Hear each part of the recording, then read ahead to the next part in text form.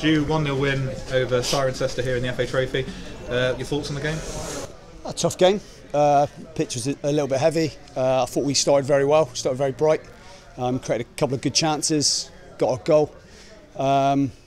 Yeah, we were a bit disappointed we couldn't get the second goal. We had a few good chances after that in the first half. Second half, not our best performance, a little bit scrappy. Thought the game was scrappy. 1-0 victory, it was strange. We didn't play well second half, but we had the best two chances and we were largely untroubled, so it kind of cancelled each other out second half. Then did you think really Luke in goal didn't really have much at all to really save, so it never really looked any in doubt with it? Yeah, I think that's probably a fair comment. He wasn't troubled too much in terms of chances. A couple of good bits of handling first half, but again, that wasn't necessarily through shots. It was, you know, so yeah. Listen, he's come and done really well.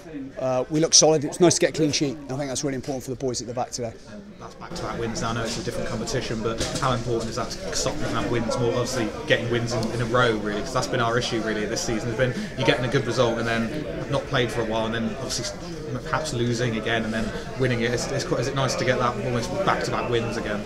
Absolutely. Football is about momentum, and winning games of football kind of gives you that momentum, gives you confidence, gives the players that kind of, you know, that little bit of positivity going into the next game. So that's important for us. Look, we want to do well this year in this competition. You know, we've gone as strong as we could. So yes, it's massively important. It's important we kick on now and turn it into 3-4 wins sort of thing. So you know, I think a couple of times this season we've had 1 or 2 on the trot. You know, and it's about getting a little run together. That's what we need. And as a striker yourself, it's always nice to see a young striker, you, and obviously coming in to the squad now, and another goal for him tonight. It's a nice, good finish from him. Yeah, listen, absolutely. He works his socks off. You know, gets just reward for, you know, dare I say, a tap in, being in the right area at the right time. So really pleased for him. He's starting to find his feet now, and you know, we're expecting more from him in the coming weeks. And now we know our opponents, which is a bit of a different one. We actually know our opponents in the next round of this. Bognor Regis here. We don't know whether it's going to be Saturday, Tuesday, Friday, whenever. But the team, you know, obviously you know Bognor, you've played them before in the past, but it's going to be a tough game. Yeah, I mean, look, they're obviously it's a long way to travel. I mean, but based on what happened last time when both us and Parkway were at home, the fixture was arranged for a Sunday. So not that I know that yet, but I would imagine we're looking largely at it being a Sunday game.